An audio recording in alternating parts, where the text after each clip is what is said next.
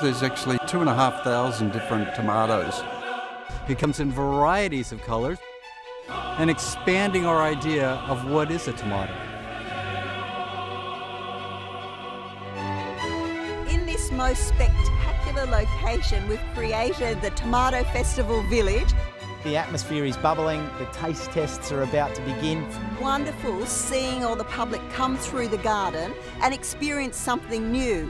Groups are off on tours, there's lectures and talks and workshops. Children's activities, beautiful, masterclasses and so much more. You can then learn how to preserve them, you can learn how to pickle them. One of the beauties of preserving at home is that you can actually grow your own product. It's a process that involves the whole family. Today's menu was completely tomato inspired. So we all eat, we all love food, and this is a chance for us to relate that food back to bottling. Being in the gardens, we've been really lucky to get some local produce. There's so many layers to the festival, and each year, going into its second, you can see that it's building on that.